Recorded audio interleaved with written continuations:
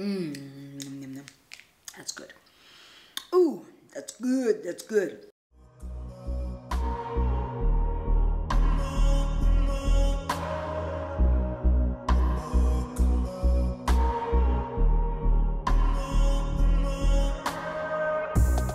Everybody, welcome back to the channel. Welcome back to another video. Thank you so much for being here, and to everybody who has subscribed recently, thank you. Welcome to the family. Welcome to the family of JK, the space, and if you're not already a member of my space, then I really highly recommend that you are, because then, or you become one, okay, because then there will be a lot more videos for you to consume than just the standard 2 videos each week. So welcome everybody, welcome back to another video.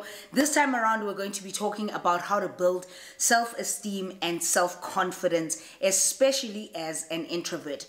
Now the reason why this concept came up in a video, or for a video, is because I got few comments in some of my videos about, as an introvert, you seem so confident and you seem so, sure of yourself. Please do a video about self-esteem and building confidence, especially as an introvert. But then you can use these tips as well as just maybe you're an extrovert, but you're shy and there's certain things that you're just like not too confident about and all of that. It's fine. I think these points are points that can be used for everybody. So I'm going to give you the points that I thought of, but also some points from having read up and researched a little bit about building self-confidence as an introvert. So if you're interested in seeing this video, definitely like the video, subscribe, join the family, and let's get into the video.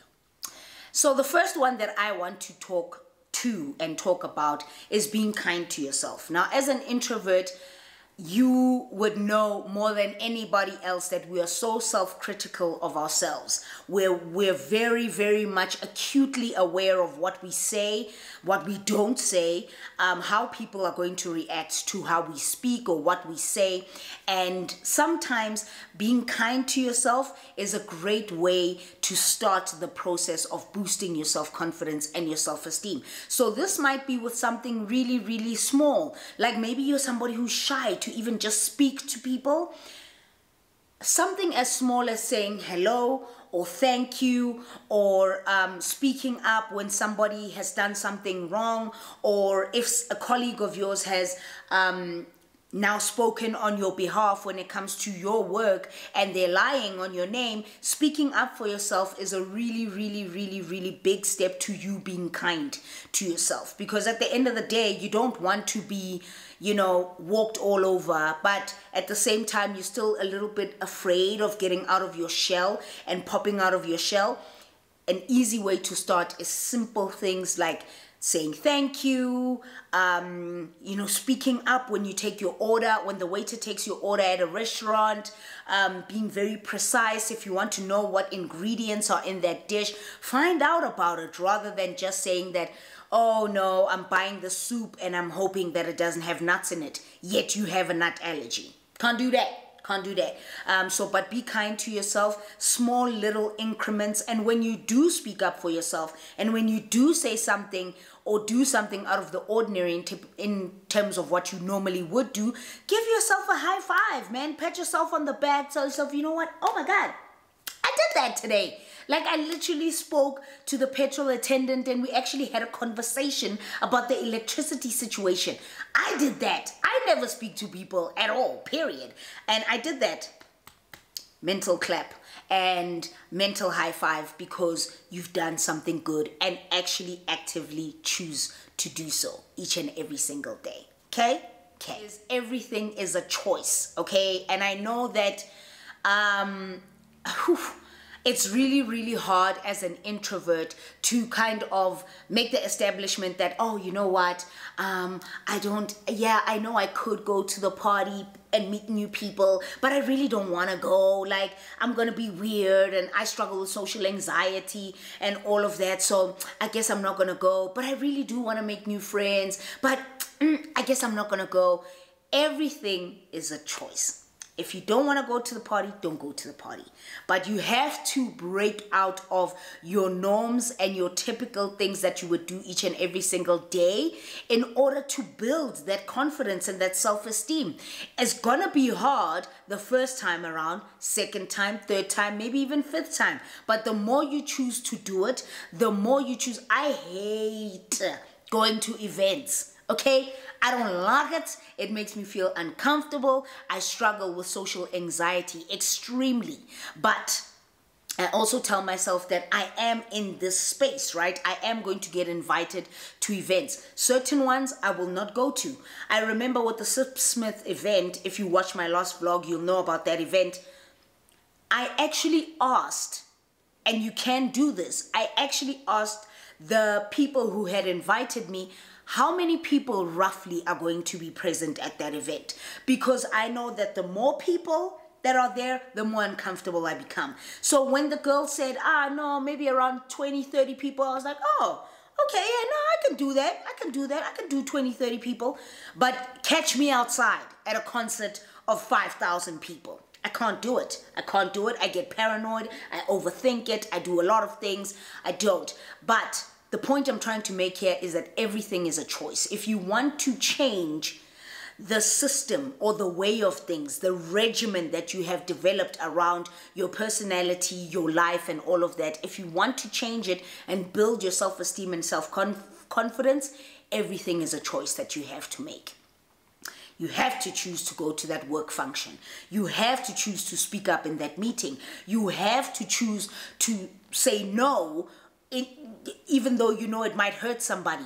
You have to make that cognitive choice that, nah, this is what I'm going to do, or yeah, this is what I'm going to do. Everything is a choice that'll lead to future progression in terms of your self-esteem and your self-confidence. The next thing that I found from reading online a bit about this is, and I found it to be actually so true, acknowledge that you are afraid.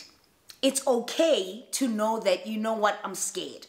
I'm scared to speak up. I'm scared to tell them that they're wrong. I'm scared to speak up for myself when somebody is speaking ill of me. I'm scared to correct my boss. I'm scared to speak up in this meeting, that kind of thing. Acknowledge that being afraid is normal. It's okay to be afraid.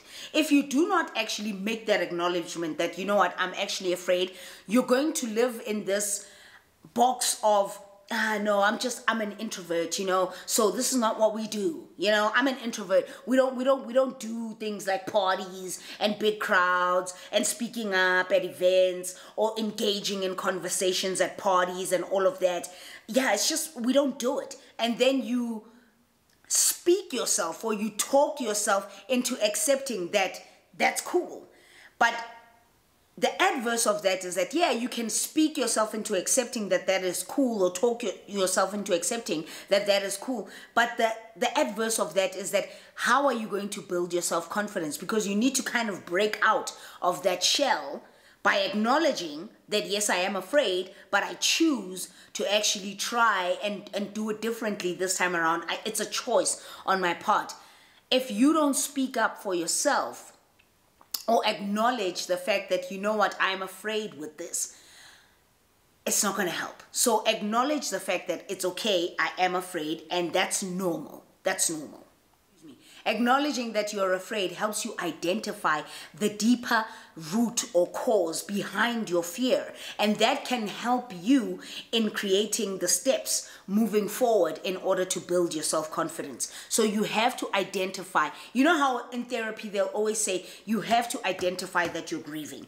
Are you aware that you're grieving? You know, no, I'm fine, whatever, I made peace with it, whatever. You have to identify, make the acknowledgement so that you can, you know, break it down even further and find the deeper root cause of why you are afraid. And when you do that, then it makes things a little bit easier going forward, because then you can identify what it is and work on changing that so that you can become more self-confident and have a higher sense of self-esteem.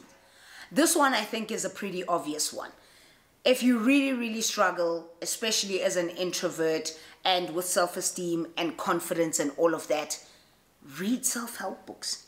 Read self-help books that are centrally focused on building self-esteem and self-confidence. Now, I don't really read that many self-help books, so I can't really recommend that many, but I'm sure that there are tons of self-help books that help when it comes to building confidence and building self-esteem. So you have to actually take the cognitive choice to say, you know what, let me read into it, let me see what I can do better. And these are people who are qualified to write about this kind of stuff, and not just your normal old Joe Katleho who's going to be like, oh no, do this, and then whatever. I'm just giving you something that I know that can possibly help, or things that have helped me before. So also read self-help books that centrally focus on building self-confidence and building self-esteem. Those will help you also go a long way when it comes to boosting you up a little bit more. Now, this one is one that I've also had to learn, and I'm currently unlearning and doing a really good job at it now that I've been back from, the facility and been seeing a therapist. Stop apologizing. And I talk about this in one of my Introvert podcast episodes. Stop apologizing. Apologize less. Okay, listen, if I could get a 10 rand for every single time I apologize, I would be a millionaire. I'd be a millionaire, and I'd be a thousandaire and a gazillionaire, really. At the rate I've always apologized to people, even when I knew that I don't have to apologize. Sometimes you don't have to apologize for being hurt. You don't have to apologize for someone, they slammed the door into you, but here you go, so, oh, sorry about that. Man, they slammed the door into you. Why are you apologizing? You know what I'm saying? You don't have to apologize for feeling the way you feel. You're allowed to feel the way you feel. You don't have to apologize when you know that what they are feeling has nothing to do with you. You've expressed yourself. So apologize less. It really is so important to learn. This is one of the most fundamental things that I feel like one should learn to do. Everybody, introverts or extroverts, ambiverts, whoever you are, apologize less. There isn't a need to constantly be apologizing, even though you know that you didn't do anything wrong. That person bumped into you at the traffic light, and here you are going, I'm sorry. What are you sorry for? Oh, I'm so sorry about that. Oh, I'm sorry. I'm sure I must have ruined your day. I'm sorry. That person ruined your day. What are you talking about? You know what I'm saying? So learn to apologize less. It really helps in building your self-confidence and your self-esteem, because then you know that, no, I don't have to. I don't have to apologize. Why am I apologizing? I didn't do anything wrong. And that helps build you in terms of your confidence as well. And because then people don't walk all over you. They don't. Because you know when to call them out when shit hits the fan, basically. And I think the last one that I'm going to mention is realize that the world owes you nothing. And I spoke about this in the chat of the 35 things that I've learned in 35 years. Realize that the world owes you nothing. No one owes you kindness. No one owes you loyalty. No one owes you to be nice to you. People don't owe you anything. No one needs to be nice to you. For what? They don't need to be nice to you. No one owes you any of that kind of stuff. And once you start acknowledging that makes it easier for you to know that everything that you want to achieve, or everything that you want to build, or building your self-confidence, building your self-esteem, getting into new friendships, relationships, finding love, and all of that, you have to work on that. You have to work on it. You have to work for it. You want to be a CEO, you got to work for it.